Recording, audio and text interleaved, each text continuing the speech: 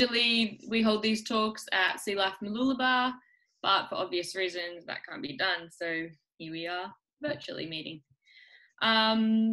Firstly, I would like to acknowledge the traditional owners of all the lands we're meeting on tonight and pay respect to elders past, present and emerging. We acknowledge and respect the continued connection to land and sea country.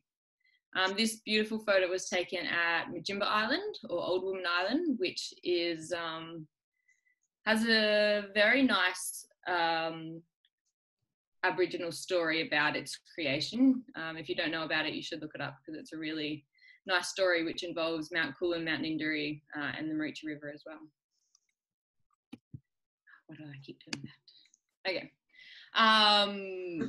So Reef Check, if there's many new people to us and what we do, Reef Check is a not-for-profit organisation whose mission is to promote healthy local coral reefs, ecosystems through scientific research, community education and marine conservation. I am a volunteer with Reef Check Australia. I volunteer as a reef ambassador, where we organise events, we try to bring science to the public, and we try to educate people on what little changes they could make in their life to have a positive impact on the environment in general, especially coral reefs. Most of us, well, I think most of us are based on the Sunshine Coast. Actually, there's going to be a question about that on the next poll, on the next slide. So we all have a deep connection with the ocean, so we all have a role to play in protecting them. So we're going to launch a couple of polling questions on this slide while I run through some housekeeping. They'll only be open for maybe 10-15 seconds, so if you could answer them for us, that would be a great help, and we appreciate that. So most of you will be muted. That's just because otherwise there's just a lot of noise. If someone's washing up in the kitchen behind you, we hear that. If someone's watching TV, we hear that. So we've got you muted, but it doesn't mean we don't want to listen to you. So if you have any questions, we would love for you to put them into the chat box, which should be on your screen somewhere. If you can't see it, just wiggle your mouse and a little window should pop up and you should be able to enter some questions in there. We will be having those questions at the end. So a couple of us will be moderating the chat box. We won't forget about the questions. We'll get to them at the end, just the way it works with Ken's talk tonight. And if you wanted to jump on our email list, you can send your contact details to seqevents@reefcheckaustralia.org. That way you'll be notified of any upcoming events, including these talks, which are held every month on the second Tuesday of the month. A few things that have happened in the last couple of months. We have had a couple of Coast Coral talks like this one. We've also had a couple of bonus bites, which are shorter, maybe 20-30 minute talks of a number of topics. They're just little bite size of coastal corals, which you can get all of these on Reef Check Australia's YouTube channel, website or Facebook. You'll be able to find the information to source those if you want to rewatch any of them, because we do record these talks so that we can watch them later, you can watch them later, and that Ken has a copy of his presentation. Some upcoming events. This event is on tonight, actually at 8:30 on ABC, and it will be available on ABC iView. It's following the East Australian Current, which I thought would be a cool little journey to go on. This one is happening on Thursday night, or you can access it through WWF Australia's Facebook page. It's a live streaming of this film. There's another couple of events. The Climate Council does a book club. It's about every 3 weeks, I think. The next one is on sunlight and seaweed, and I thought that was interesting because we had Professor Nick Paul from USC talking about seaweed and its use for methane reduction for cattle feed. So this book club will be about this book, which I thought was interesting and relevant to the audience who listened to Nick's talk.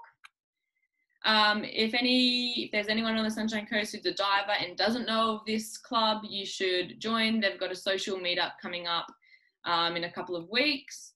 Yeah, and that will be at Mooloolaba. So you can jump on the Sunshine Coast Divers Facebook page for any more information. Woo, Ken's going to talk to us about this. It's going to be very exciting. I'm looking forward to it. They've got a dark sky light challenge where they're attempting to break a world record for the, correct me, Ken, the most number of people reporting light within a 24-hour period. So Ken's going to speak more to that a little bit later on, but it's a global event where all you need is a smartphone and an internet connection to take a, again, Ken will correct me if I'm wrong, but to take a photo of the sky wherever you live, and they're going to be mapping the pollution on a global scale, or lack of pollution, hopefully. And our next Coast to Coral is going to be presented by Peter Davey on, ignore the text. I've got that wrong, sorry. The correct date is the 14th of July. On the poster is the correct date. Yep, so that's, as usual, the second Tuesday of every month. He's going to be talking about crab diversity in Southeast Queensland. And you can always access the registration for our Coast to Corals are on the Reef Check Australia website, on the Get Involved tab, and then the calendar, and then that comes up with any upcoming events. Little shout out. So it was World Oceans Day yesterday, which is very exciting. And I came across this article today. Sorry about the blurry. It was just a screenshot from the news article. But there was estimated to be 64,000 turtles swimming to start nesting, which is super exciting. And I just thought that was incredible footage. There's a video. This was from news.com, but there's a few of them now. It was just released today, which is, I thought, super exciting and amazing to see how technology is allowing research to advance and get so much more accurate and faster, which is exciting. And to Clay Coral, that's a local business who creates these earrings and other accessories from biopolymer clay. And she donates 10% of her profits to Reef Check Australia, which is a really amazing initiative, and it's a very generous thing for her to do. And this week, to celebrate World Oceans Day, she's got 25% off her whole range. So if you wanted to buy a gift for yourself or someone else, jump onto her website, cladecoral.com, and yeah, grab a little bug and support Reef Check at the same time. And of course, thank you to all of our sponsors and supporters who help bring these events to life. We're very grateful for all of the support, and we definitely could not do it without it. And Ken will be getting a little goodie bag to you with these sustainable products. And thanks to these businesses who help us bring these goodie bags to our presenters who so generously donate their time and knowledge and expertise and passion. So we're so grateful for you tonight, Ken, and we'll be passing this on to you somehow. We'll find a way, so we'll make that happen. And thank you to everyone behind the scenes at Reef Check Australia, the volunteers and the staff who make this happen. It takes a village to bring these virtual events to life, as you could all imagine and are probably doing in your own lives.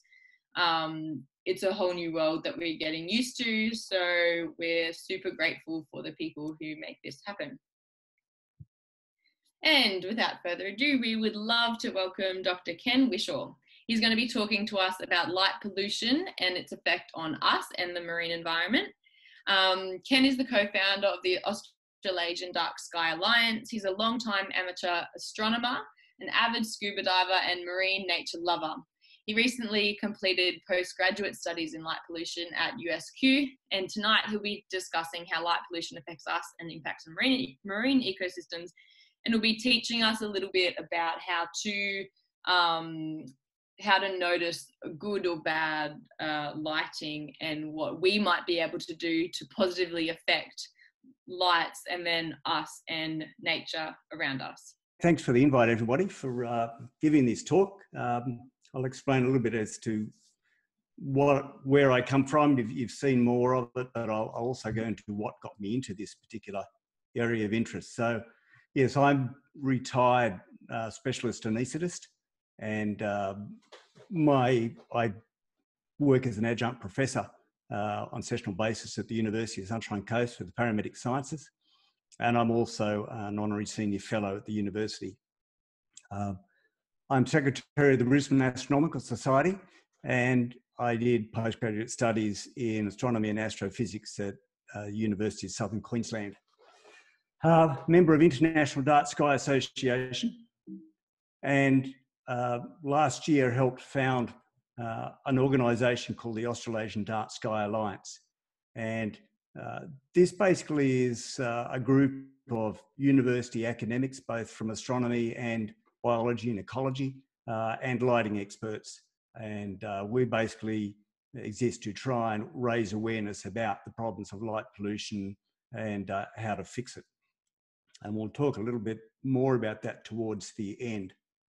So just to give you an overview of what I'm going to talk about, my core expertise in this is basically lighting physics and human visual physiology. And so I'm going to really do the first half of the talk talking about that, because it'll then set us up for seeing the obvious solutions when we get to the second half, where we're going to talk about wildlife and what we can do about it. So by the end of the first half, you should be able to run rings around any so-called expert out there on this. You'll be able to run into any lighting shop or up to a lighting engineer and basically be able to compete quite avidly when they tell you things that are quite ridiculous. And then in the second half, we'll go through the new national light pollution guidelines for wildlife and tell you a bit about this world record attempt and how that all works. So we're going to start off with a bit of a poll, and to just for me to get an idea of what you know about lighting and light pollution. And we've got about 8 slides to bring up, and all I want is your first impression as to whether you think this is a good light or a bad light setup, or whether you don't know or you're unsure. So it's just from a functional and a light pollution perspective, looking at slide A. Is it good, bad, or unsure? So if you'd like to fill that poll in, if it is up and running. Karen, I can see your, oh yeah, sorry. It's just started. I was just going to check that others could see it. Here we go.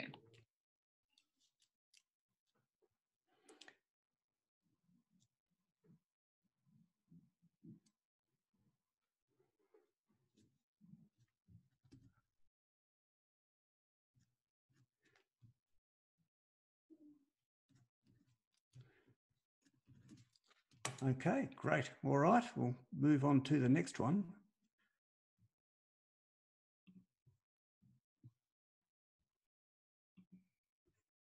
Again, same question. Good, bad, unsure.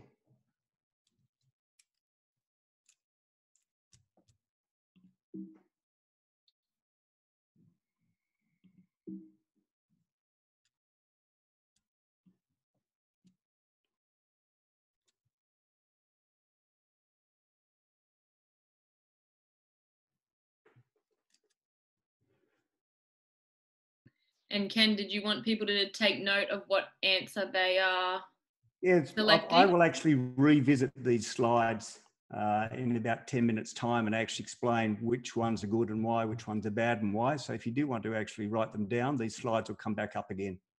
Awesome, thank you. Fairly soon. Thanks for reminding me. No worries. Okay.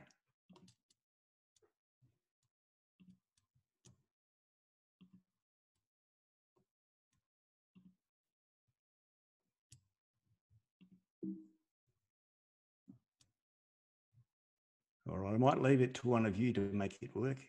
Good. You're much better than I am at this. That's all right, Ken. I've got them coming up.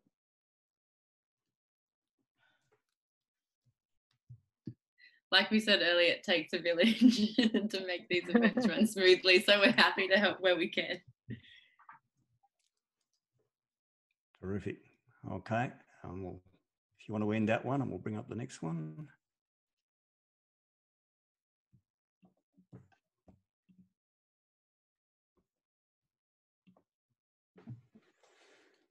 the highway banner.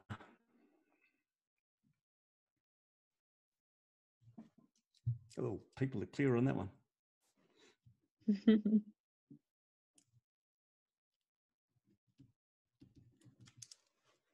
Right, and next.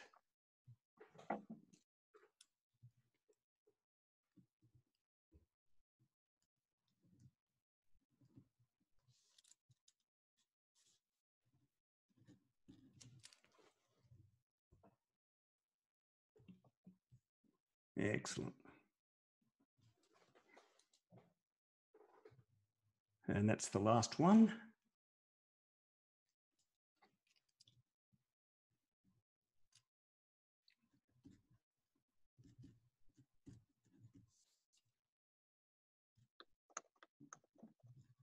Terrific.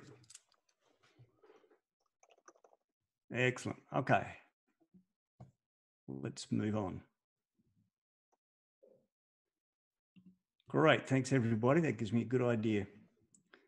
So I always try and start with the end in mind. So this is the executive summary of the entire night about lighting. If it's bright or it's got a high blue content, it's a bad light. And if you remember nothing more than that, you can now go to sleep because you've really got the take-home message. But for those of you who are curious, I'll go a little bit further.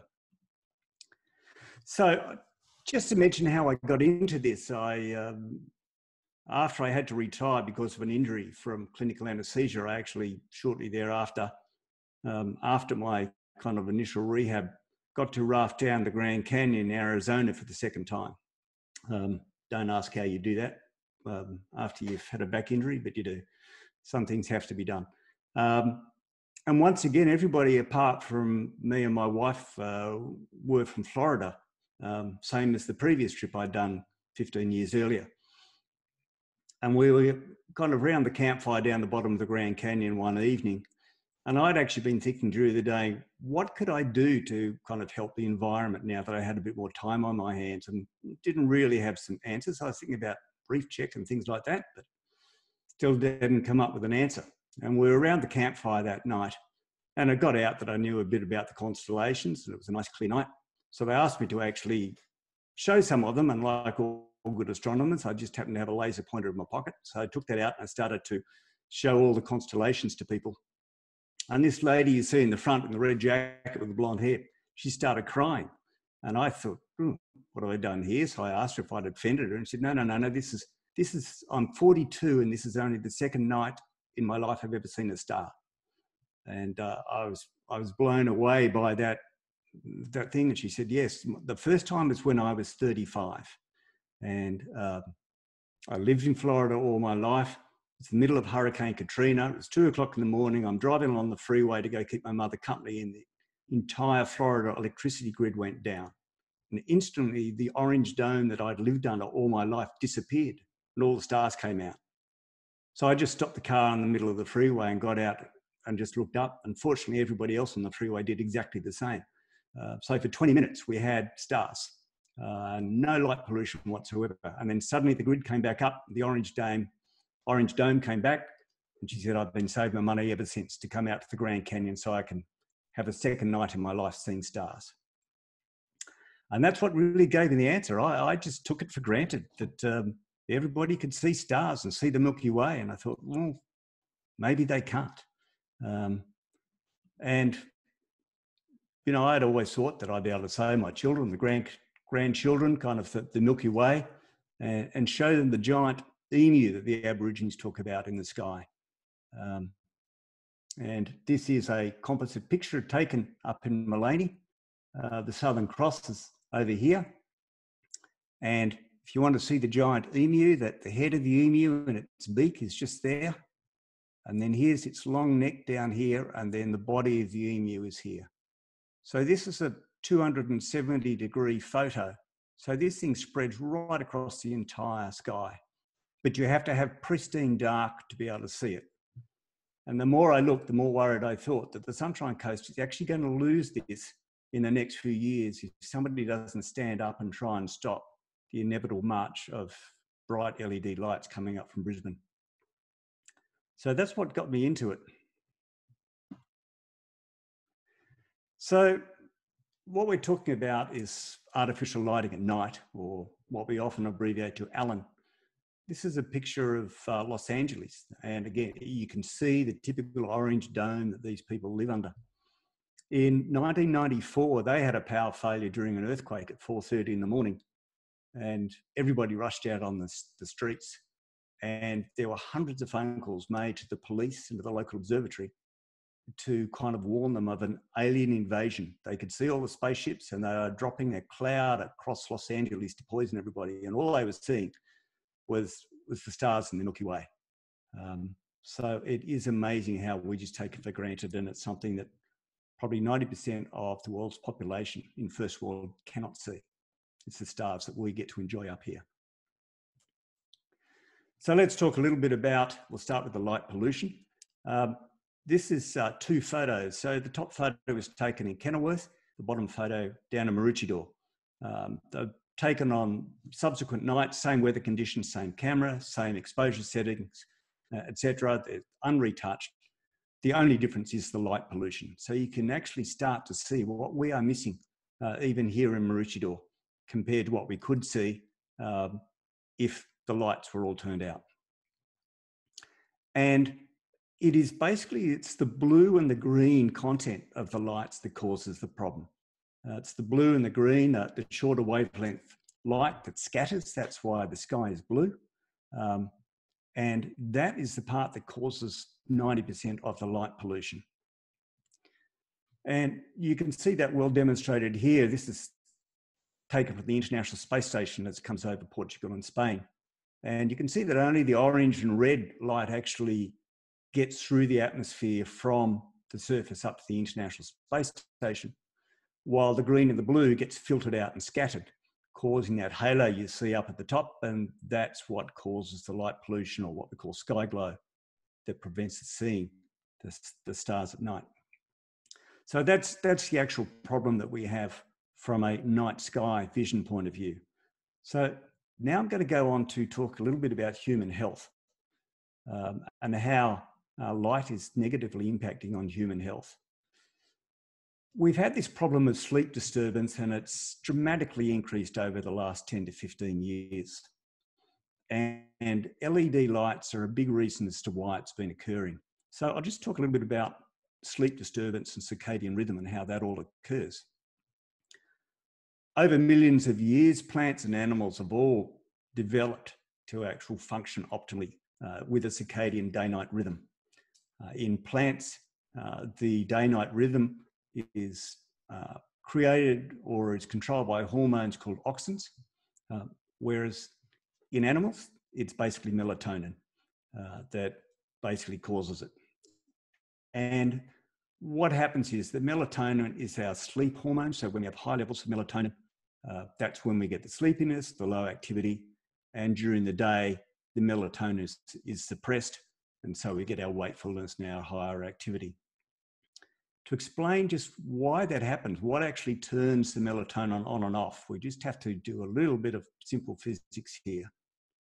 So this is a curve that sounds fancy, but in fact it's very simple. This is called a power spectrum curve. Talk to any lighting person or lighting expert and say that, you know, I'd like to see the power spectrum curve, please. They'll be quite impressed because not many people know what it actually means. But all it is a very simple graph. It shows you the spectrum of the light that you're looking at, and the height of the graph tells you what the intensity or the brightness of each particular light is. So this is daylight. You can see it's a nice even spectrum right across from infrared up to ultraviolet, and the strongest, the brightest part of it is in the blue part of the spectrum. And that makes sense because basically it's the colour blue of the sky that's causing that intensity. And the way we suppress melatonin and induce wakefulness is that it's the light, the colour of the blue sky that actually coming through that suppresses the melatonin. So it's picked up by receptors in the eye, which release a little subhormone which suppresses the melatonin.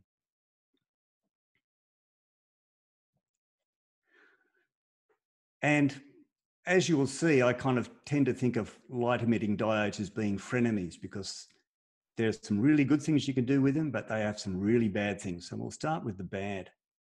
So this is the power spectrum. Have a look at the one on the left, the cool white LED. And you can see that it has this enormous blue spike right at the melatonin suppression wavelength. And this is largely what is kind of the light component of sleep disturbance that is occurring, is that blue thing. Because remember that we have LEDs in our computers, in our TV screens, our phones, and all those sort of things, which unless we take specific action to stop it, we cop that blue spike at night, and that's causes significant sleep depression, sleep disturbance. So let's talk a little bit about white LEDs. Now, here's your typical Christmas tree with all the different coloured LEDs, which I'm sure you're all familiar with. And you would think that basically you could put all those different colours, the blues, the greens, the oranges, the reds, all together and create white light. But in fact, you can't. What you end up with is, because they're very discrete frequencies, you end up with a really funny colour mix, and particularly pastel colours just look weird, as you can actually see in the background of this photo. But the way the white LEDs actually create white light is that they combine blue and yellow. And it is actually an optical illusion that we perceive it as white. And it's got to do with the way that our retinas in the back of our eyes are actually wired up, that we see it as white.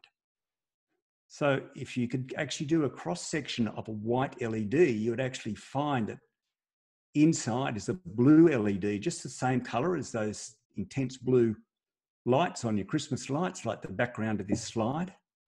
And then there's a phosphor coating put on the outside. So they engineer that phosphor coating to allow some of the blue to come through and some of it to be converted to yellow.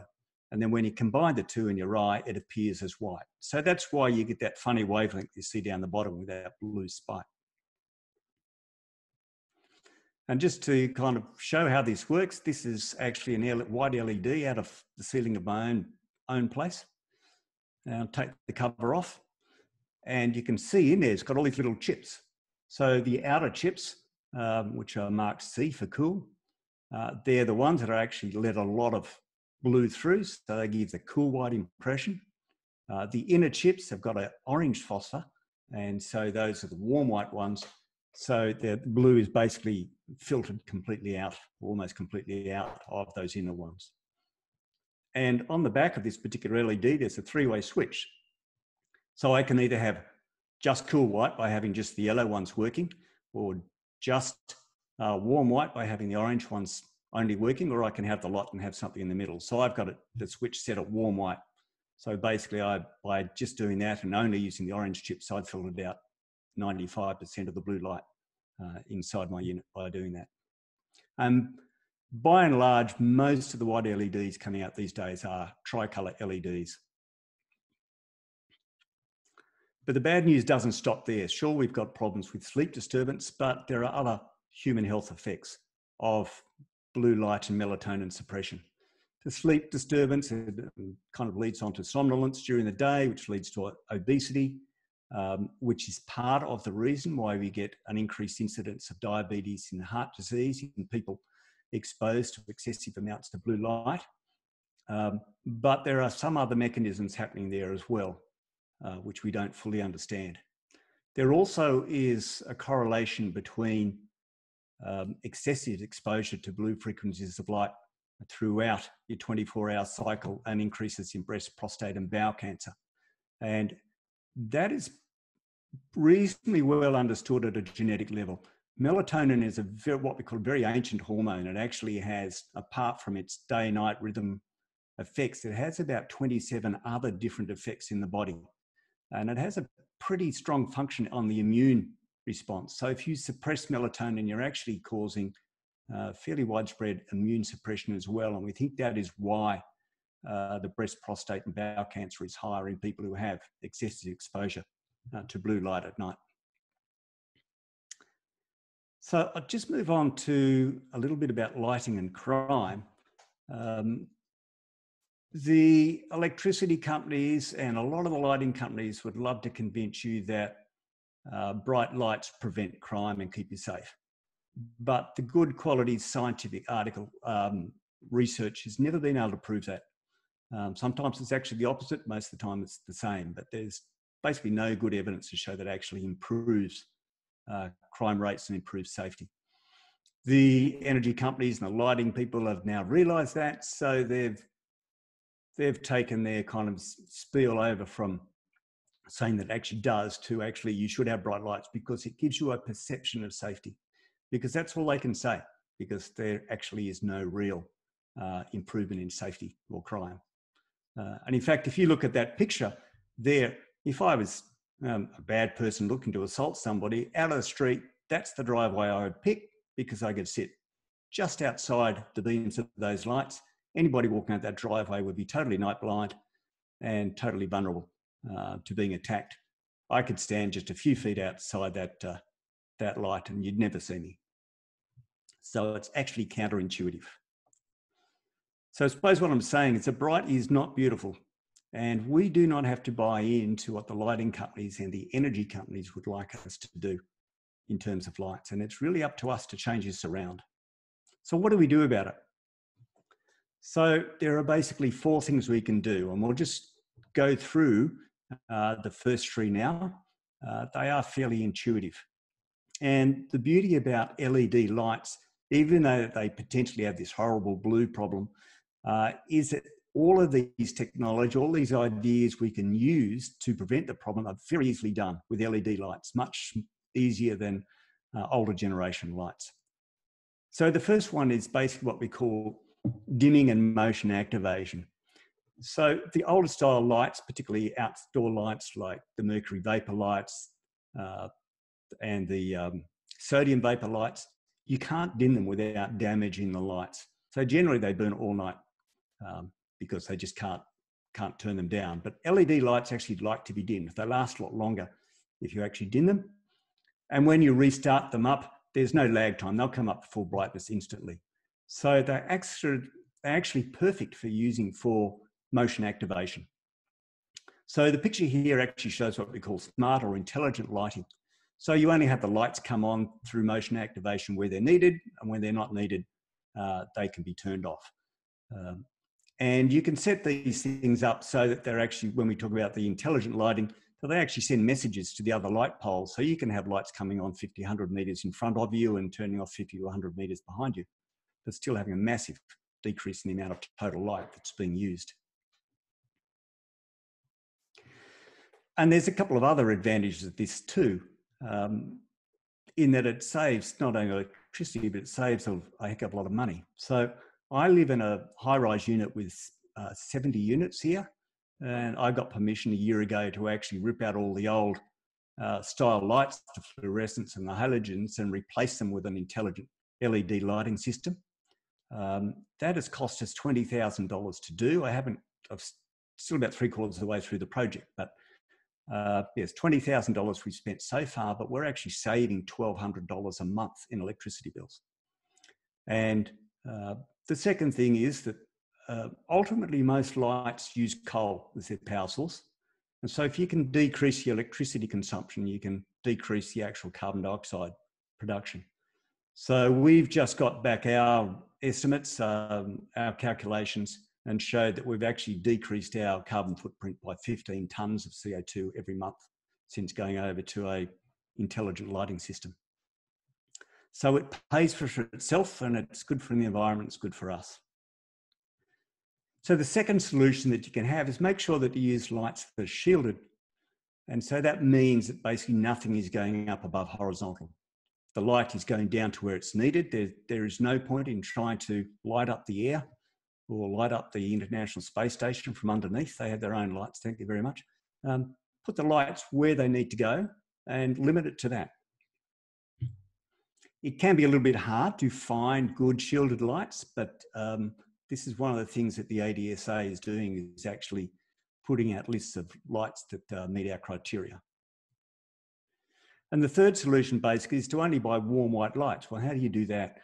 The easiest way is that all the LED lights at the moment have what's called a Kelvin rating written on the box or written on the luminaire itself. And what you want to do is make sure that you're buying lights that are 3000 Kelvin or less. 4 or 5 years ago, when the lighting companies and that were pushing the bright light agenda, it was very hard to find LED lights under 4,000 Kelvin. But with kind of community and public pressure, 3,000 have become more common, and in fact 2,700 Kelvin are generally available, and we're even seeing 2,200 Kelvin coming up. There is no visual advantage to anything above 3,000 Kelvin. We hit kind of optimum colour perception of that at 3,000 Kelvin, so anything above that is actually not doing anything from a functional point of view. From a friendliest point of view, I've put up these two pictures of two bars. I think I'd rather be in the left bar with the nice warm lights than this one on the right with the 5,000 Kelvin lighting, which to me seems very kind of cold and uninviting. Personal preference, but that's the way I feel. My last research thing I did was looking at what is the optimum colour for humans for being able to perceive in the dark. In fact, orange is the best. So we've actually got a win-win situation here. And this one of the things I really like about light pollution is there aren't any compromises. So unlike a lot of other forms of pollution, the moment you flick the switch, the pollution stops. So we can instantly fix this. The second thing is we're not compromising. So we see best in orange by avoiding the blue. We minimise sky glow by avoiding the blue. And as you'll see, we minimise the effects on wildlife by avoiding the blue. And by decreasing our light footprint, we are decreasing the carbon dioxide we're putting out, and we're putting money back in our hip pockets. And it's nice to have something where it's win-win all around. So just in closing off this bit, I'll go back to the pictures that we polled. So this is number A.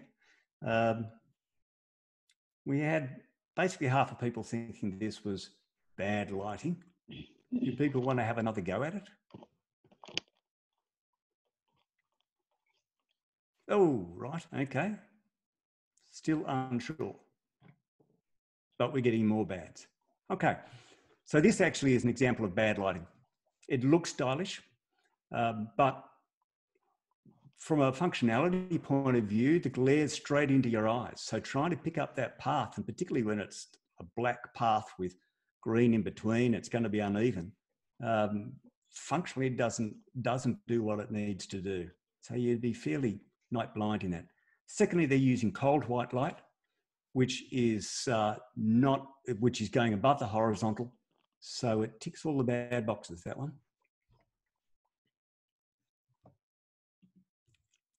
Another common outdoor light you will see is this sort of globe, or what we term as a light bulb, with exactly the same problems. It's just spewing light everywhere, and these are notoriously bad from a light pollution point of view. Okay, so what about this one?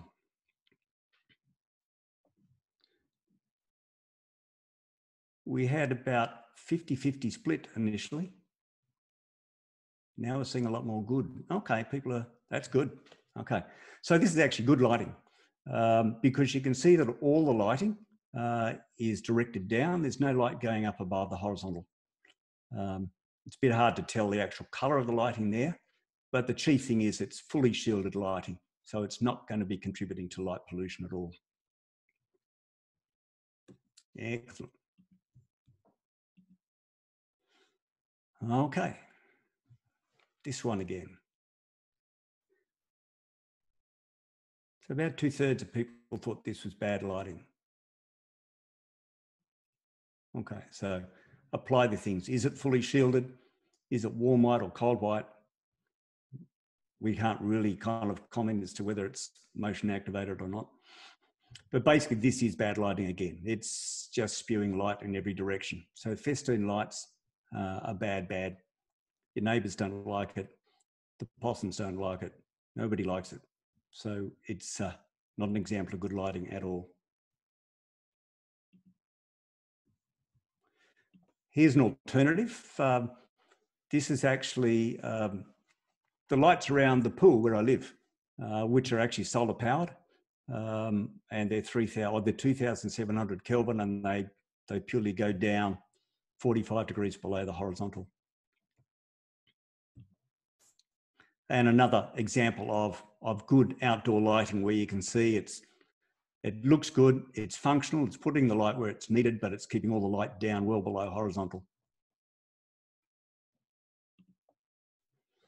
Okay, this one on the side of the highway. Good or bad? Yeah, that's pretty easy to pick. This one's not good. So the big problem with this is that it's being lit from below. So all the lights are either going straight up into the sky or they're reflecting off the billboard and up into the sky. And it's, I suppose, a little bit ironic that they're trying to advertise the beauty of the Milky Way. But if you look into the back of the billboard, you can see there's no hope of seeing the Milky Way because of that orange light pollution glow behind. So we're never going to get rid of billboards, but what we can do is we can light them from above so that the light's all going down. Why don't they all do this? It's just dollars and cents. It costs more money to actually service lights that are up the top than down the bottom of the billboard. But feel free to write to anybody who lights from below and tell them they should be doing the right thing. Okay, this one. Do you want to poll that one? Good, yeah. This is great lighting with one minor exception. So all the lighting that's under the bench or under the stairs, if you look, you can't really see it in this, but in a higher resolution, you can see that all they're needing to actually be able to see around there is a few candles because people are maintaining their own night vision rather than having it destroyed. The only negative is the tree because lighting the tree from below is actually putting up light above horizontal, but there's a lot of foliage on the tree, so you know they're probably not having too much an effect there. But yeah, lighting up trees from below is not a great idea. And finally, this one.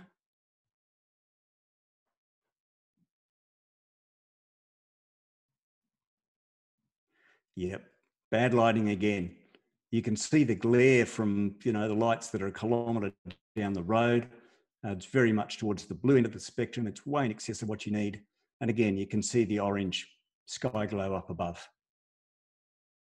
Unfortunately, here in southeast Queensland, this is the most common light that we see, the metal halide lights, in that they are very much in the blue spectrum. They are unshielded.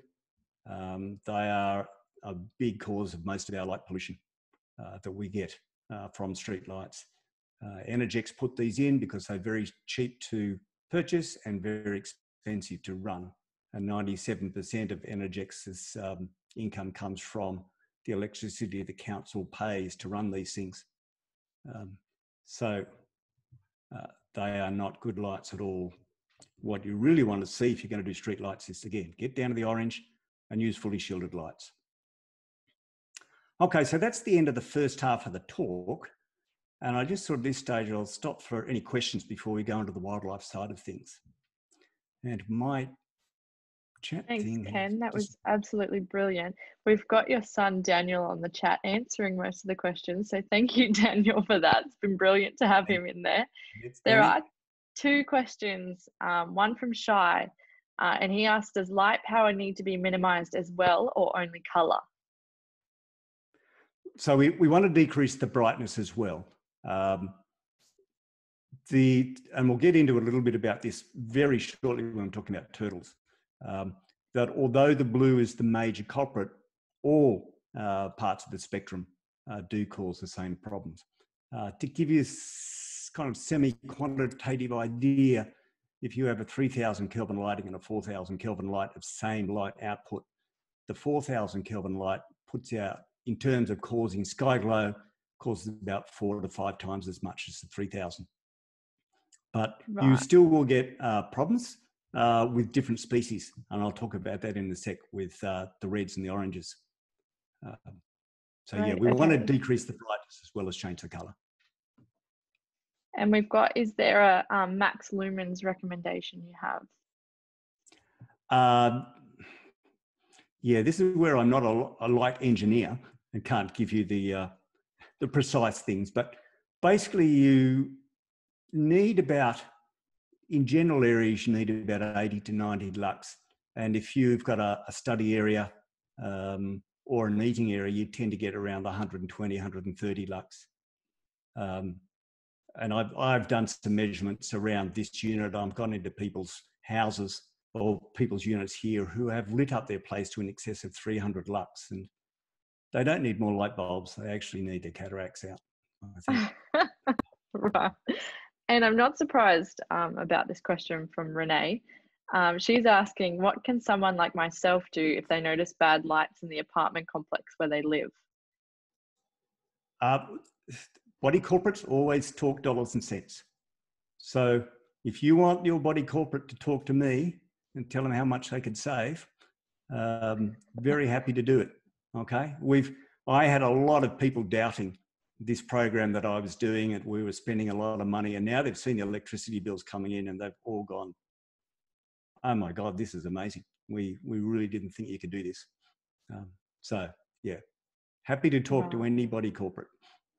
That's good to know. We'll have to have your number on file, Ken. We've got another one about city planners. Shai's asking, do they consider brighter white lights because of safety concerns and drivers falling asleep behind the wheel at night? For some reason, traffic engineers like 4,000 Kelvin, and it makes very little sense. And I have talked to them about this, and unfortunately, it's often like talking to a brick wall, because we've had the high pressure sodium, those orange lights we've had for years. They're 2,200 Kelvin, and they're fine. There is, as I said, there's no reason to be more than 3,000 Kelvin. There is an idea that you actually should kind of have brighter lights at intersections and use 4,000 Kelvin on pedestrian crossings as a way of jolting people's awareness. And I don't have a problem with that, providing they're shielded. But, you know, we have a thing on cars for seeing things in the dark called headlights. And we actually, to use headlights plus bright street lighting actually makes things harder to see rather than easier. So there's not a lot of sense as to why they like 4,000 Kelvin. There's certainly not a visual or a human physiology basis behind it. Right, isn't that interesting? We've got a few questions about mobile phone light. One from Susie who's asking, I have my laptop and mobile phone on night mode after 6 p.m. Does this eliminate the blue lights of the screens? Yes. There's been two approaches to dealing with that. There's one is where you actually put in things like in the Apple world, it's called f.lux is the app, but PCs and Androids and that all have their own things, and they actually do work. There's good data to show them. There's also been a push for wearing orange glasses after sunset, and it's been shown that actually altering the screen is vastly more effective than the glasses. I actually have an orange filter on the front of my Kindle, so I can read that in the middle of the night without blowing my melatonin. But yes, they do work. Highly recommend. Right. And Pablo's asking, how early should I be switching my phone light from blue to red at night? And how many hours do I need to give my eyes before I can sleep? If you are kind of staying in the daylight mode, which typically on these things is about 5,500 Kelvin, it certainly has dramatic effects for 15 to 20 minutes, and it can be up to an hour before you actually, after you turn them off, before your melatonin levels start to come back to normal. Right. And we've got Harry here asking, could an excess of bright lights on roads strain and damage eyes after prolonged periods? For example, long distance driving at night. The intensity of the light is probably not enough, but we do know that the use of the high intensity LED lights within units and on bright computer screens actually does increase the incidence of macular degeneration in old age, which I didn't want to get into to add too many things, but the ophthalmologists and the optometrists are really seeing a dramatic increase in that, and there's good correlation between using cool white LEDs and macular degeneration. So no, it's not good for your eyes at all. Right, there you go. You can look at the converse in China, where they found that they had a lot of problems with people who were myopic or short-sighted, and they figured out about 5 to 10 years ago that it was actually due to a lack of exposure to blue light during the day. And so by enforcing kids getting out into the sunshine during the day for at least an hour each day, they've decreased their short-sightedness in their young population by about 70%. Wow, okay. Well, we'll let you get back to it, Ken. But if anyone else has any other burning questions, pop them in the chat, and Ken can get to them at the end of his talk. So thanks, Ken. Okay. So let's move on to the National Light Pollution Guidelines and the effects on wildlife. So these guidelines came out in January, and we should be able to give you the link for this. It is an amazing document, this. It's about 170 pages long. I wouldn't suggest that you read it from cover to cover. I have, but it's almost like an encyclopedia. What are the effects and what to do about it? As I said, it's an Australian publication, and part of the reason that we're doing stuff with the ADSA is we're trying to really promote this particular set of guidelines out there. They are guidelines, so they're not enforceable at law, but they do kind of link to quite a lot of other legislation. Probably the biggest thing that came out of these is they're saying that if you are building a new building or outdoor lighting structure that's within 20 kilometres of a habitat of endangered species, you should be doing an environmental impact study because it refers to quite a lot of data showing that light pollution can affect habitats up to 20 kilometres from the source of the light. From a physics point of view, we know that you can detect light pollution up to 300 kilometres away. But in terms of on wildlife, there's good evidence up to 20 kilometres away. So there's plenty of bits of the Sunshine Coast that are within 20 kilometres of the coast. So it's quite sobering to see those numbers coming out. So in terms of thinking about wildlife, we've got to also remember that different species have different perceptions of colours. A lot of animal species see a lot more into the blue, the violet, and the ultraviolet than we do, and are affected in different ways. And just because we can't see the light doesn't mean it doesn't have an effect. Kind of the iconic kind of concept is the ones of turtles and how lights affect them. And basically, as far as the turtles go, the adults tend not to want to nest where there is light pollution.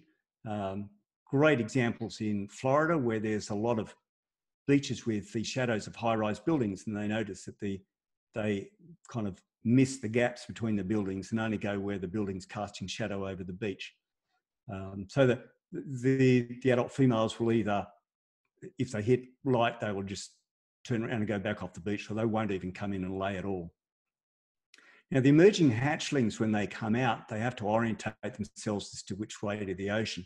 And the way they do that is that they kind of walk away from a high dark horizon and towards a low light horizon. And it's actually got nothing to do with the moon whatsoever. So if there are lights behind the beach, or even if there are clouds behind the beach that are being lit up by buildings, some kilometres back from the beach, that will be enough to disorientate the hatchlings, and they'll go inland rather than out to sea. So we also know that once they're in the water, if there are boats out on the water, a bunch of night divers or whatever, who've got lights on, the hatchlings will actually go there and they'll just circle around the boat rather than swimming out to deep water where they're safe. There is no such thing as turtle-friendly lighting. It is very much the blue end of the spectrum that affects them the most, but they are still attracted to red and orange lights. So anybody who tells you that there is a thing called turtle-friendly lighting, it's not true. We talk about it being turtle-aware lighting, which is get it to the orange and red end of the spectrum and turn it off and fully shield it when you don't need it. Quite a few seabirds are affected by artificial light at night. So the common problems that they get disorientated by the flights. There is decreased chick feeding. A lot of the adults will not come back to a nest if there's artificial light around. And there can be failure of the fledglings to leave the nest or the nest area, and the shearwaters or the mutton birds who live in the burrows, the fledglings have they only have one source of light, which is the entrance to the burrow. So they get to associate the light with where food comes from. So when they go out at night, they're meant to all fly off at night out to sea. If there are lights around, they'll just turn around, they'll go straight to the artificial lights and nestle down under the lights and not kind of set out to sea where they're meant to go. The other thing is that the fledglings in these seabirds need to imprint the location of the colony, and they can't do that in the presence of artificial lights, and therefore they won't know how to return back to their colony as adults. Artificial light at night also affects the migratory shorebirds, and there's quite a few threatened species here in Australia. Again, disorientation during flight is a problem. And there can be a disruption of their nocturnal feeding patterns.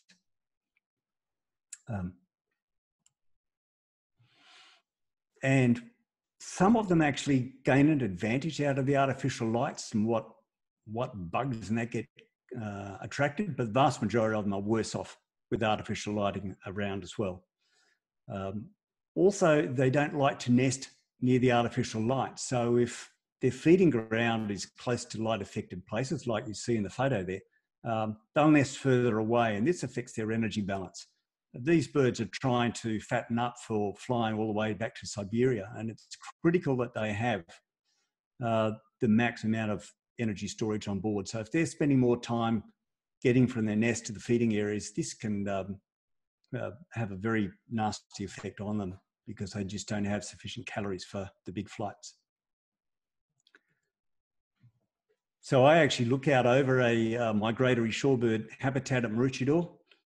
What I've done is I had a high energy using oyster light, which you see up the top there. So I took that down and I've put in an LED light, which only goes up to 45 degrees from vertical. And then I picked one that was big enough to actually get a piece of plumber's pipe and make myself a little hat for it as well. So that this thing doesn't cast any light onto the ocean and none at all onto the island whatsoever. And we are going to be changing the entire block of units over to this sort of fully shielded lighting. So quite a few other species are affected. It's not just the marine species or clownfish. They show that their eggs don't hatch if they're exposed to too much artificial light at night.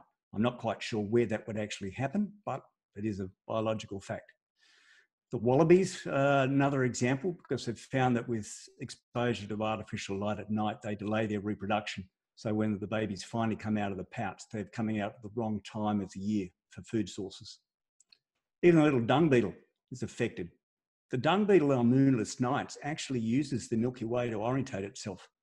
And how they do these experiments are quite fascinating. They put little visors on the dung beetle's eyes and see whether they can still go in a straight line at night, and they can't. They just go round and round circles. So the mountain pygmy possums is a really sad one. We've seen about a 90% decrease in mountain pygmy possums in the Snowy Mountains in the last few years. And we think that a significant part of this actually is a loss of their food source, which is the bogong moths, which are tending to be attracted to the lights of Canberra rather than flying on during their migration to the Snowy Mountains. So the The guidelines that I talked about, which I recommend you to read, were actually presented at the 13th International Convention on Preservation of Migratory Species this year. And 130 countries have adopted the Australian guidelines, which I think just really is great testimony to what a fantastic document it is. The irony, I suppose, is this is the building where that was adopted. And it is probably the worst example of light pollution for a building that I've ever seen in my life, but so be it. So one of the things we're doing at the Australasian Dark Sky Alliance is we've actually set up a system of proving lighting.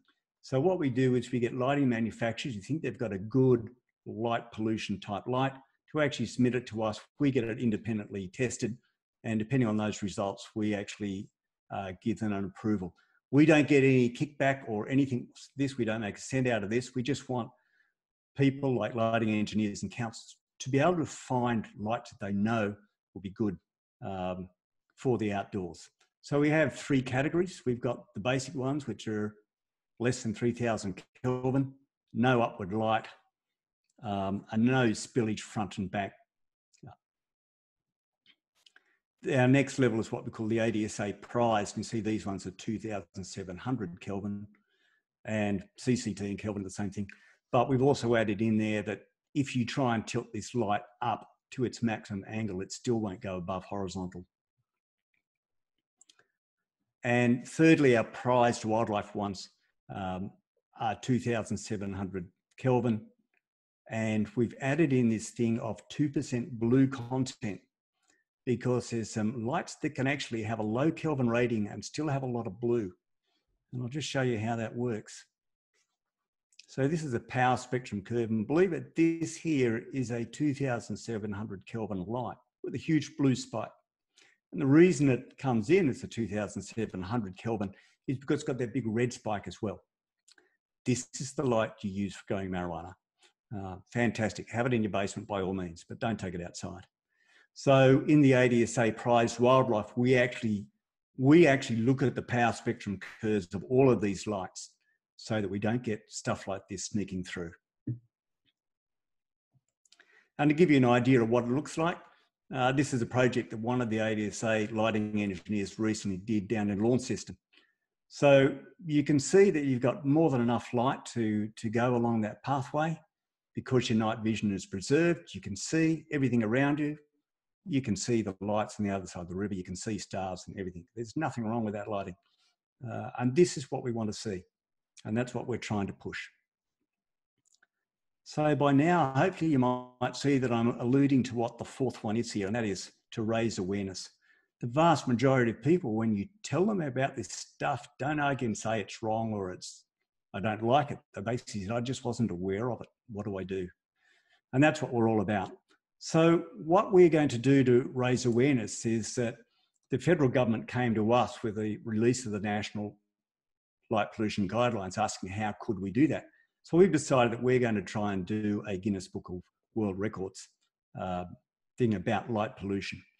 And so we're actually doing it, and that the title of it is the world's largest online sustainability lesson about light pollution. And it's sponsored by, partially by the federal government and a number of other people. The reason Lidcombe Public School are there is because our main video, which is only about 3 minutes long and covers virtually everything I've just talked about, is done by 3 10-year-olds who won a national competition last year for a light pollution project with this animated video. So very much a family-friendly sort of experience. So the world record attempt is basically, it's going to be easy. You don't need any astronomical knowledge. It's family-friendly because you do it at home. You don't need to go anywhere. And it's COVID-19 safe. How's good is that? What it's going to be is on June the 21st, after 3 p.m, we'll make available via our websites a half-hour session, which involves a couple of short videos and some fairly straightforward questions on light pollution. And then you'll get a video of me teaching people how to actually do light pollution readings with your iPhone or your iPad. You don't need anything else more than that. So we're really after as many people as possible to go on to our website. As soon as you go onto the homepage, it'll redirect you after a few seconds. You can register. You can do it for free. Guinness Book of World Records are charging us $6,000 plus for their services. So if you feel like pitching in $3 to help us pay for that, that would be good, but you don't have to. And also, we want to get over to the idea that this doesn't start and stop on the 21st of June. We want people to go out and spread the word, to continue to use the Globe at Night app on their phones. So whenever they're anywhere and they just think, oh, okay, what am I going to do for now? You know, in 2 minutes, you can actually put a light pollution thing onto the international database. And there are other videos on our site as to how you can actually get your hands on all the data from around the world that goes onto that database, and actually compare where you are, see your own readings, see everybody else's readings, and just get an idea of what light pollution is like. So basically I'll finish there. You know, these are all the formulas you need to protect ourselves, protect the skies, protect the wildlife, and hopefully we can prevent this little guy here from having a brighter future. So I'll hand it over to questions.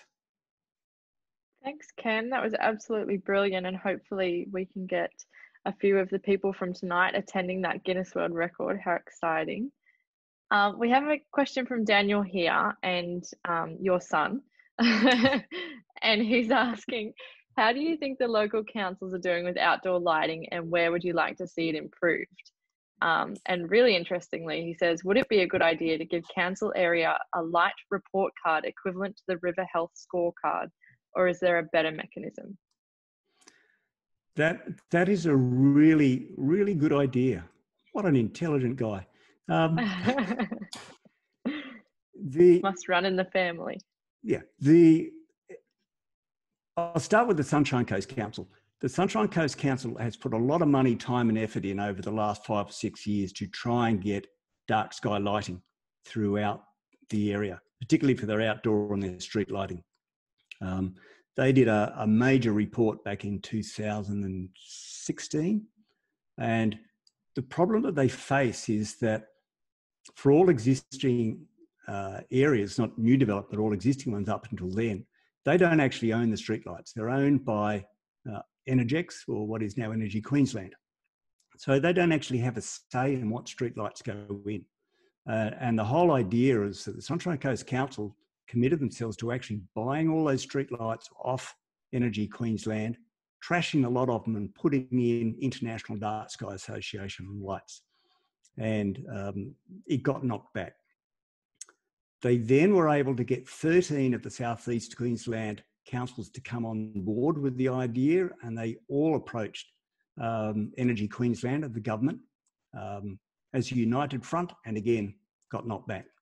So it's not actually the councils that are the problem. Any new developments in Sunshine Coast Council, like Aura down south of Caloundra South, the council does own the streetlights. And if you go down to Aura, they actually put in fantastic streetlights, as Daniel knows, because the council got to say what goes in them. So they are IDA compliant lights, and any new development here on the coast basically has to have IDA compliant. But trying to convince Energy Queensland to not use brighter lights and inappropriate lights, particularly as it doesn't, the idea of intelligent lighting does not fit with their budgetary strategy, is basically the words they use to me. They want us using as much electricity as possible. And it's really frustrating. As far as Noosa Council goes, I don't know where they rank compared to Sunshine Coast Council. And I don't really know what the answer is. One of the things that I'm working on is trying to get a international dark sky reserve in the Maleny to Kenilworth region, which hopefully would give us kind of enough armament to go to the political heads of government and say, please do not put in inappropriate lighting in there when you put in new street lights. The report card doesn't need to go to the councils. The report card needs to go to Energy Queensland and the Queensland government. That's the bottom line, I think. Right, okay. Vic brought up an interesting topic on clownfish nearby island resorts, and it attracted a little bit of attention with Renee asking if there's any known impacts on light pollution there. And we have Rachel asking in regards to dive sites, with divers having a lot of night lights on during their night dives, and whether the strobe lighting from photos has any effect on clownfish that you know of. I don't know the answer to that. Not my area of expertise. I am blown away by the brightness of lights of divers. You know, to me, a light should be bright enough and no more. And when I see people going down with lights that are kind of, you know, are trying to do kind of like, you know, Sydney Stadium, it really worries me. And you can certainly see the change in behaviour, that some fish will actually use that to advantage, to hit other night blind fish. I've certainly seen it a lot on the reef. You will actually, there are places where I've had a cluster of the higher predators just hanging off your shoulders waiting for you to stun a small fish, and then they'll just dart in and take it. So I'm very much of, you know, use enough light to see what you need and no more. Right. We have a few divers in here, so they might have a few comments to add to that one in the chat. We've got a question from Harry, and he's asking, for small mammals in urban areas, how would you help protect them from light pollution, as they will be at ground level with lights being directly above them? I think the things there basically is to keep them at the warm colours and basically motion activate them. One of the big frustrations I've got at the moment is that to finish my lighting project here, I'm trying to get made a fully shielded 2700 Kelvin light with a motion activation lens in it. And such a thing doesn't exist on the market. But I have a group actually in the process of designing it, but unfortunately they happen to be in Wuhan province where they design all this stuff. So I'm at the bottom of the totem pole of priorities at the moment. But I have a lot of places. I've high-rise units. There's a lot of, nearly all the houses in the Bunya Mountains are waiting on me to get this light into reality. It's unbelievably frustrating that they don't exist. But again, it's consumer pressure. But yeah, motion activation on the lights, I think, is a big thing for the wildlife. And this idea of leaving the lights on all night because it makes the place safer is just no proof to it. Motion activation is much better. Right, okay. For the divers out there, Vicky's put a little bit of information in there about using photography while you're diving. And Gina is asking, do cruise ships have any regulations on their lighting systems that they have to implement? She says she's seen lots that have large lights that shine directly into the water. Don't know. Got an opinion about it, but I don't know whether there's any legislation about it. I don't. Right. I know exactly what you mean because I see them go past here, or I used to. You know, there's a lot of environmental studies that we could do with what's happened in the last 6 months. That could be one of them. Right, there you go. Some of the students out there that want to pick that one up. We have another question from Harry, just following on from his previous question. He asked, do you think animals that permanently live in urban areas become habituated to bright lights, and will there be any long-term effects on the population? It's complicated. To give you an example, there's a study done down at Melbourne Botanical Gardens looking at the garden orb weaver spiders, and they found that because of the lights, they got so much more food that they actually matured faster and died younger. So it just shows you that just when you think you're on a good thing, you find you're not. It is so complicated for each different species. So you've got some animals that, you know, need the dark to hide. You need some to take advantage of the dark to find food, and they lose that advantage when the light's not there. To actually genetically change, you know, you need a lot of generations to go through. So there's some good stuff being done down at Monash, but I don't know the precise details, but that's a few examples that I'm aware of. Right, brilliant. Well, we've got a lot of thanks in the chat box tonight, Ken, and a lot of people taking on your opinions and points there. So a lot of proactive chatter going on. So it's been brilliant to have you. I'll pass you back over to Renee now, if she's around. Can I get in a plug for Mullany? Yeah, go for it. Sure. So COVID-19 has stopped our activities up at Mullany, but hopefully when we get those back, we will be continuing on with the public viewing nights that we've had at Mullany Golf Club for the last 3 years. We've got the 5 biggest public accessible telescopes in Southeast Queensland up there permanently, and we love to have people come along. We've got a Facebook site called Sunshine Coast Astronomy Queensland, so you don't confuse it with the one just north of Vancouver. And please come along. We'd love to see you up there. We are hoping, and this is kind of me and Vicky, I know you're listening, to try and have some sort of public night at the university, but whether it's going to happen this year or not, we just don't know, but fingers crossed. Awesome. Okay. That's a great plug. That was actually something that I was going to mention. I've been to a few of the viewing nights, and I was telling you earlier, Ken, that every time I'm just blown away more and more and more. Not only at the strength of that laser pointer you've got, man, that thing goes galaxies. But it's really incredible to see what is up in the sky above us, which we don't even notice, which is really special that we're able to see it. Just to wrap up, thank you so much, Ken, for your enthusiasm, knowledge, passion, for sharing that with us.